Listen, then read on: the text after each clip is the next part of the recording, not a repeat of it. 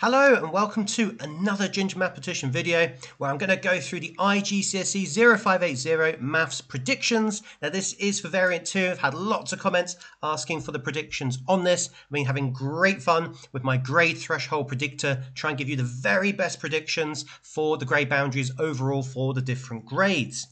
Now, for paper 2, again, I've already kind of mentioned this already. These are my grade boundaries from A to E. If you're wondering where the A star grade boundary is, that only exists overall with paper 2 and paper 4.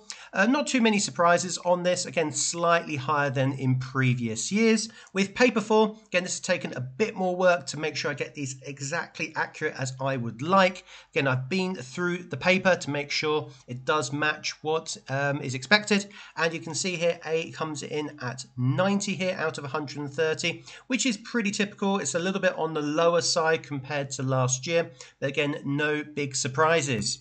Now, this is probably what you've been waiting for, which is the overall grade boundaries. Again, this is out of 200, so I put the percentages here as well. The A star is always the most difficult to predict, again, because that's based on the entire cohort, not necessarily one paper or the other. Now, last year we were talking a grade boundary about 173-ish.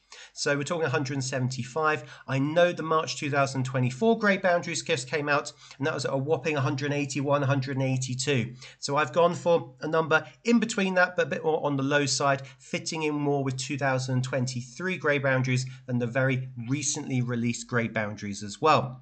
Now, if you want to know how these were made, well, check out the two videos in front of you. The one on the left, that goes through how I actually created this grade threshold predictor. If you want to know more behind the scenes of the YouTube channel, then check out the video to the right.